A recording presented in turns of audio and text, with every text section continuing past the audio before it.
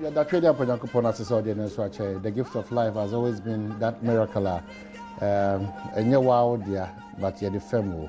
So every day, all the Asidaka say about trade up on Yakopo and Pempenswa or the Wabedui. And then the 21st of June 2018, and you are welcome to the ultimate TV breakfast show, Badwam on Adom TV, multi TV. So, with your mind in the Santi. My princess is seated. If you're man quite tamaklo, if he's a break up him, say, non kunobo, is our responsibility. Also, can see it in me, my gun, or man could do, and Pempenswa, as I say, it could do. We'll start the day with that appeal. I did come and say, Yabo Friday this year, and Nana, your fancy, say, Yankoso and Konomoa. In fact, Mark come home, and I could do Pempensobia, a cat, a year, Kakrabia in a be pian home, not as a year din Kunima and Essa. Yabet Koswa say, Momokoyam, $20,000. Maybe I do to see any day. A cassette, not as a money morty, na Yakoyanima and Essa. Enti yebese se momwai enche the account number no ana abofra ye kan ho se no so ni funi ni befa so de amamo na se ye ni aba sarbe ya doma ya bofra ye fani funi nche na afia fa the account number no so ntudwa. Okay, so yanko hemra ye ba na ye to adwumadi na so so no obi ante wonka o what say me pa twa nyame adom oba Moses wanya mfie say 2 years. Edena eye no mama so. But me so me nim ho hwe me wo no na e wo ne ho na me de wi no. Wo no how many years ni? Okonya 3 years but onya nya. Nti o 2 okwa konya 3 years. Na doctor say omo say e be de na yetimi aboa na manako. But doctor say say amanfo eboa ma omo contribute na yeah, the surgery ni man no mo so be $20,000. $20,000. Eno ye wo Ghana here. Pacho de be omo de ne be ko India no mo. De be ko India. Na wo hwe no na tnache from problem be pem na ne ho te say. Ene su ehye. They say o ka sem kire na wonti. Eze ne oye no na che say de oye no hu. O jana second so be planning want to make fruit story building we ni nko ne ho or person of free so better form. Nti je na ka kire ahwefo sabre. Pacho me ka kire mo say omo hu akola ni mobo omo mu ano na ye nim ni paban ba be ye e wo magan nem. Nti misre Ghana for say omo hu ye mobo na omo mu aye na. Na we do be na ye. Pacho esa na mentumi nye dwuma bia fi say Udi ejuma so si weni so weni ntumi nko no. Oh. Na otimi ko school. Pacho debi. Ade. School me de ne komo si se na oye no. Omo ntumi hwe no. Nti achi se oye friends. Oh. Nti ado for Felicia na ne ba Moses ene ye hwe wo mo no. Ye mo awo mo. Ye betumi aye $20 million and $20,000. Ede ne ko India. Ne akọ no. Na me gidi ye se me no mienu mu ana ebeboa no ye besa ba ha be dia dance wan yakra ene etwa ne picture ne to na me ogidi si ebe je sa sika no ne de akoye no pressure ma no ho ato no ede ne be ba ha nso na ma hwe no me da se so ubeyi aboa. Okay, so that's it. Yeah, be koso na abra be edu na keteka o adise dia to cha na ha dwen che bebre no na enyini nti mo mianya ne nteme ma bofra na ifiri mu asara ka say oh me hu say nkofo bebre boa bata akabi mo mia mo we de wo ba bia account number no ene mobile number no na mo de atoso nyame sha me hu de me nkampo but mo mboa na yen save me back to mama. Well, I really wanted to run a commentary on Shatawale this morning on the show, but fortunately Zailu from for thank you so much. My disappointment isn't with anybody again, but we have to start pushing various associations. Because Ghana, gradually, we are there. We are clueless. We are lawless. Nothing seems to be working. It has nothing to do with partisanship or any political party. It's got to do with young kasa, kwanya faswa, yeye nyomebia emwa. Oba de uboni century juma.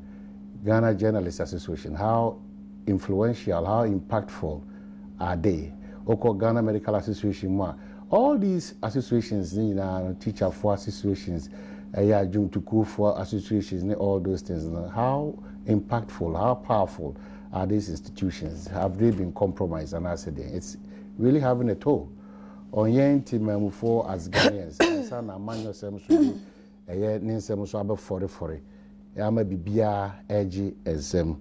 Is an appeal to Honorable Katrina Feku, Obo, Rexomar, and all the big guys in the industry. You need to step up the game. And censorship board for nobody enjoys total privacy. When you make domo ma be doing pempenso we are see na Ghana, there's nothing like privacy.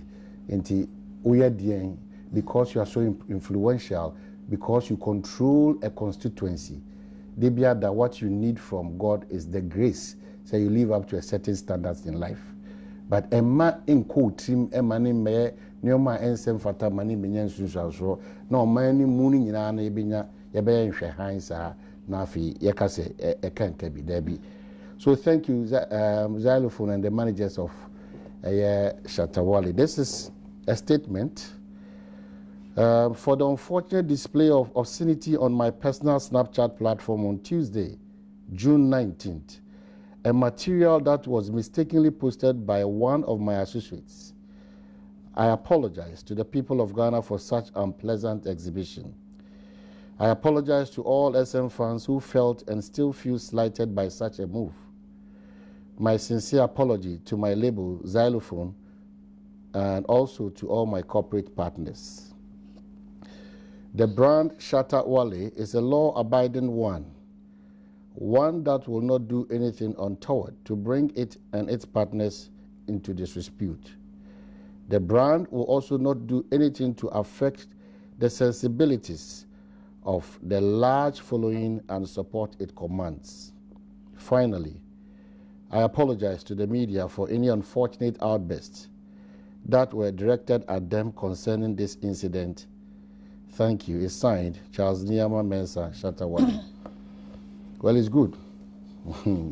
Probably this is just the line. Because you sit here somewhere and you just go after people for no apparent reason. So the immediate tractor to Mr. Shatta Wale is that if you get the privilege to shake hands with the #1 person in this country, you don't have a choice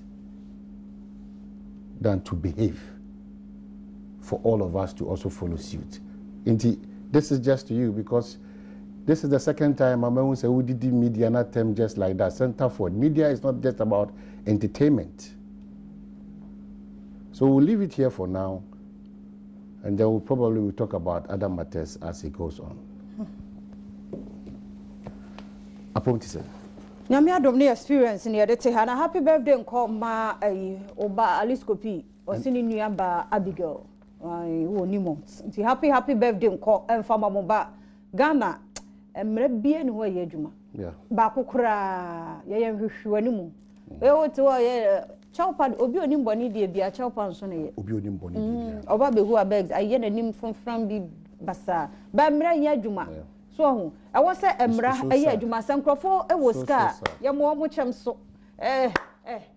otubu sa ade emre ade a wo ye enye sikani no otwam no okọ no baabi bibia anya adwuma fi se akire obehunu panimu bi no afre na me wo faase a na menua na hwan ne ye de ache emra anya adwuma emra ye adwuma o mai obi a ho beto no emra anya adwuma nyame ma wo so ya susu ma wo ho so bebrebra wo ho ase na mo nhira no e wo ho e kwa ma obi a mere me mo obi adi no obi a becheche wa ye de wa menye interested wo obi a life mu abrabo no obi e bone de ba ya ye nye careful wo ma ho so bebra nyame obra was one time oh when you scanty de ko hwe mo chire ni pe de da wo mo ska e wo so ma ba fom sa no blessing no e be mo ye wo chitafo bebre nti sa me ti we na me ye bibia krofo ahwe mbebre doso afa me ya ade bi enye sa me krofo no mo so be ye sa but ye do standard bia wo so behave sa do be e follow so mo me ye ho sa ye heck se mbebre the bonkrata na ready but ni nyina mu no nadmo nso munye madwuma na the access ni na ye enne nso ya to 3 days and 4 days ni se wo kọ ho no ma gates no ne ade no ɛhɔ no nnuane ne efi ne nyina da so atwokichoki hɔ assemblies no mo sorry na yenye adwuma no ntimi etua ye ka ye sorry ya ba ha ya da ye adwuma obi nso nye na adwuma nso bo so me na be so ba ba gini pay ebi mo kra je o mo de entam kra mpo sen ye je end na nkasa nso mo na adwuma no mo nye wa dress kuntan kwa tran office wa adwuma nso nye ko ye kro mo nyina ye fi poto e kro mo ye fi esu to a efi nko a afobako hospital yem tuo ne me fe ne ade ade mpanifo obi anya na adwuma ma mpani ontumi nya adwuma ne nyina ti na odi obi atwetwa ba bie no na uja gu ho saa assembly mu doso assembly members obi aye ne de wo ne electoral area aka bibia ya okay ade na obi antumi nya na adwuma assembly so kra na yete wo ma yimia. Well, Sarah, I think we are on Ghana yenyina eka so today we are here. That honorable Enin and then Namwale insert no Sarah, if it's ready, kame peso bebo ansana the team atuaso is ready. Well, if it's ready, everybody na atuaso. But quickly, menkai the Wesleyan family, and as you call them, Kwadani Girls School, National General Meeting. Saturday, 30th of June 2018, 4 p.m. Kumasi Wesley Girls High School premises. The Wesleyan family, National General Meeting. I see. Sir, you for no. Yeah, manage your situation. Hey, ready, young couple. Okay, all right. So that's it. Oti ye kwa mani ya me chese memma no se na first na ye mix na ye say ya dan man kwa me chese busalava man kwa ne lenda jima na be hu na busa bela samo na na ati he na me busa ntia na me se mkoku na se bitimi di omo nombe samo no me ya wona ati he me se nti omo hia na ya usu ko bia na Amen Scientific and Alternative Medical Hospital for Adaroma and the Jumedi Cassier a day bro. A Joada copy me fiada, and the mission say, Bribia da Nipediano with Rimu Yadi here Cassiepa, or Koyasan Rimuno, na ya de croix a how.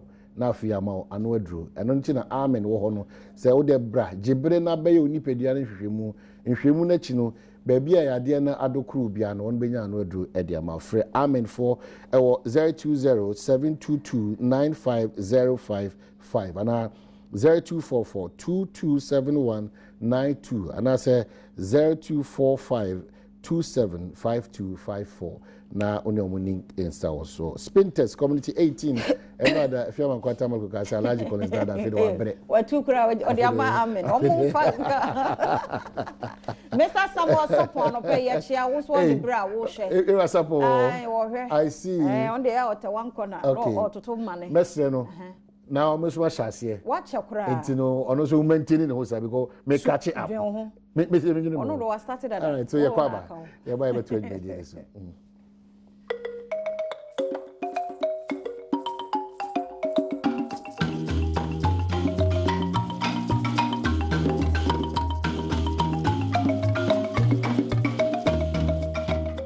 Well, we are back.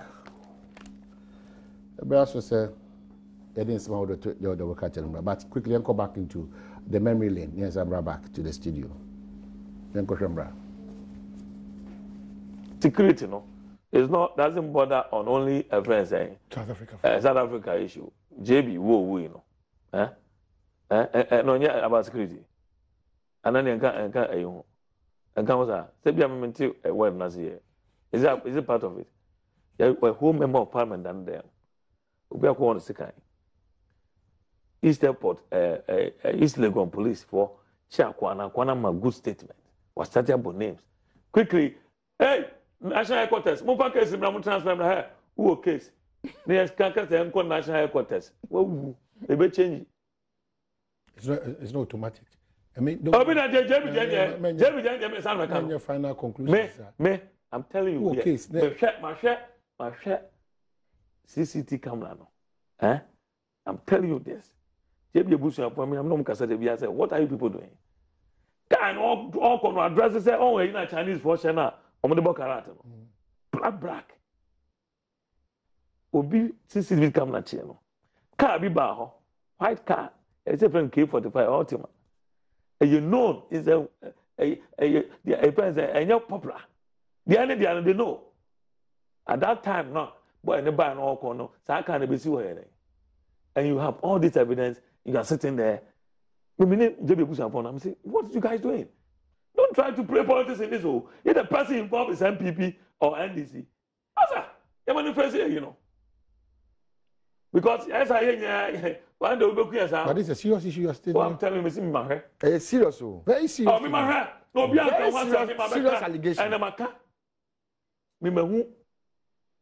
I swear, Almighty God, I've watched it. And people are sitting there. Oko Dibila, when they tell you the car, the owner. So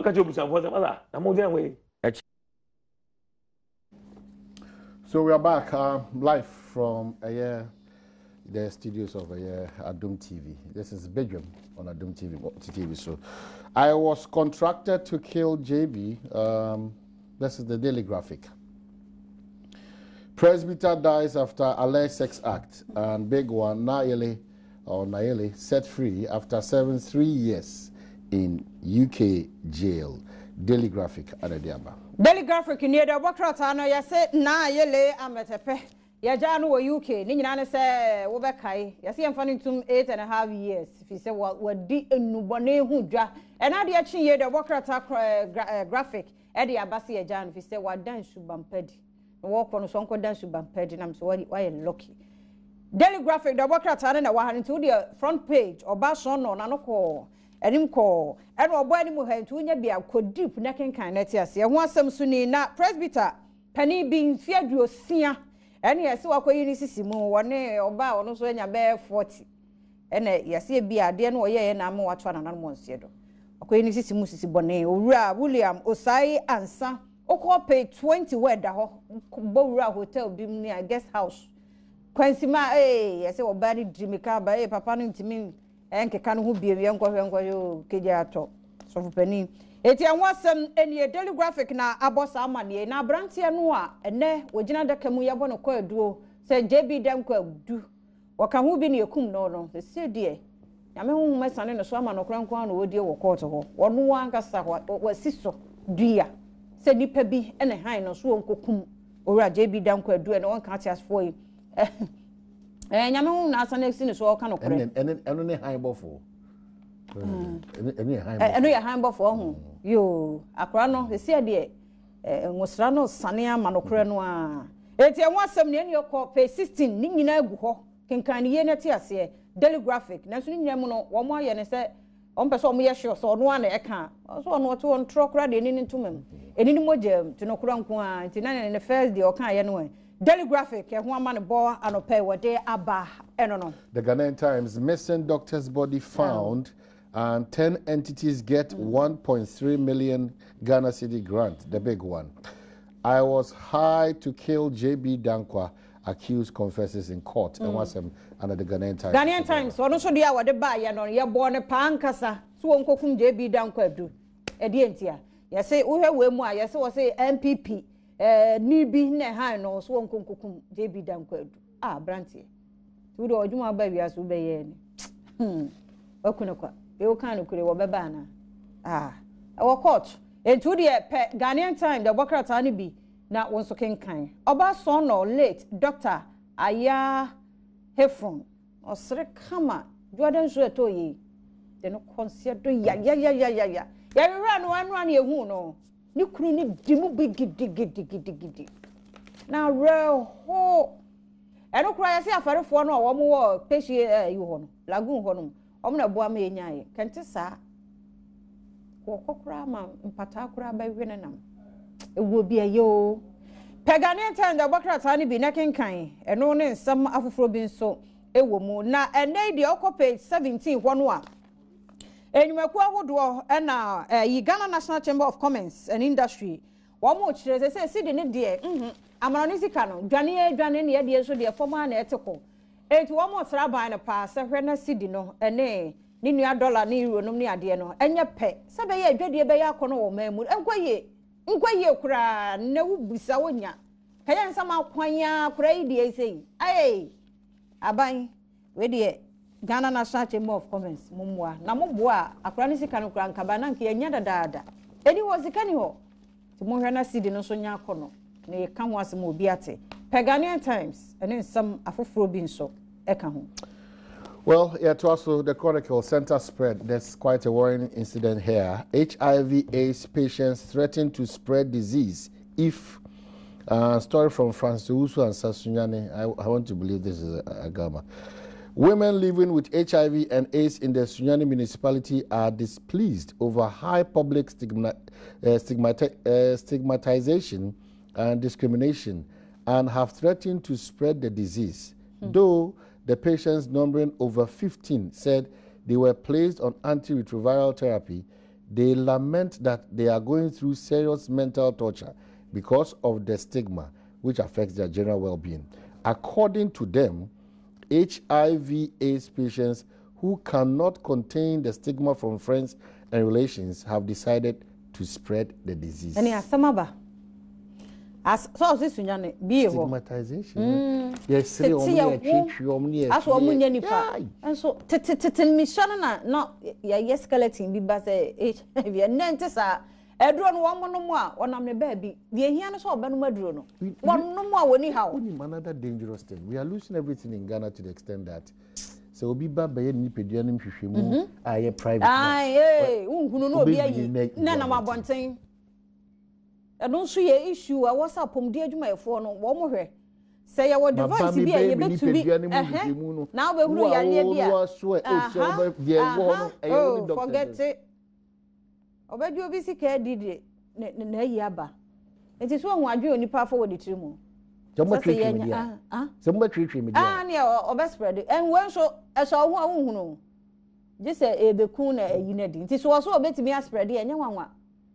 Titru enu mo Moses munye Malaysia baby ambawura say no ya careful ho enti no munya saade no nene so obi wo HIV e mo woni bi wo ne body mu a enkyere say ne ya wo kwa akogu we di define no onom na aduro no nko ade a wodam onno te se pepepepepepepe enti ya munya santete na okra da yare bi e so to okra wo nko hweye no eso se ne de no kra wo ka no ya mumie nya sa na yare pe ene ma odefo no abafom ebi kra nya ne fault ebi enya ne photo kra na hwe sa HIV mu awe say nyame na boni pa ho ban kwabena si ye ko babren shop si ye ko ye tie ye ko ye ne sane mane ebi ko betimenya ka mu trotro ade ne chawo na da chobi eti eye ne ba bebre ba ya ne ya conclude say bia wo sesa sesemo so bo kwa won sesemu ye atwimoja kra ma no na mistake ni e ko fa mu eti ade na wo sa wo tete sa wo nua no ade na wo sa wo tete wo ho se asa eye ne pe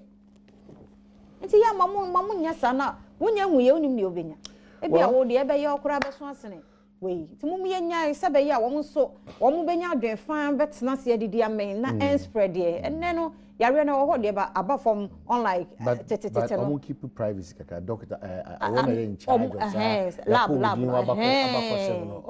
so keep na fia ma ba ho no ma be no 1 or 2 bia na no you do what nothing eno anything see, yeah, the Chronicle on the Daily Guide, Nekabum was say the big one Mahama eats and drinks corruption. MPP hits back at the former president. And JDM, I am not corrupt. Daily Guide say EC boss must go. Petitioners submit. And doctor's body recovered from Peshi Lagoon. Big one, incorruptible claim. Mahama is a big joke. MPP fires Joyce Muktari and wants them Anna Daily Guide. Yo, guide in New Chronicles, some chrono baby, you be dear woman. Na Sati baby, Nelsum, no. One more chance, easy boss, and penny for me, maybe on your music some more corner, and near easy penny, son or Charlotte, say, uncle. Eduma way be on fan to her. Doctor, and so dear, now we are no more. Can I penny Mahama and a boy now? The spokesperson Joyce and so John Bodu acting secretary MPP so say wa he now I say now bawa Joyce as my working your boss on say no kura ho na wo di true ge wo kan say Mahama dream de mo no wo bo agro na wo die no na say wo ba ka kire ho obi anya kura wa ha enti ne dia wo de abani nipa wo no so ya bo no ko aduo say je bi dan ko aduo kun no no so e wo animu ha the Chronicle no John Bodu son no uti say we na yi no ni poster pictures ni bia gwa ni mu da ofa clear bold nso eno wa say he kan ma mpani Mahama dream de eno an odie eno an wo no mo eno an odi dware nti adokro no adokoro no se dokoboa enti ho asam so anie nanso be hye mu ha so a mahamanie ya bi ndo onye birim de e kana no kora no wo enti wunya chronicle like wa ha na wokọ a read ebo kwansa page 14 propaganda na ekum NDC kokọ kan me de said wa kan na maka ne twa kiro yesi no na ekum NDC chronicle na manebo eno no well you be say say but mamen card of for hina say na me adman da otwe wi ewo eye Kumasi KM chief executive ono ne leja ana da form kafra ma yako chief executive Elbisia na board safety ambassador yes no so na otwe wi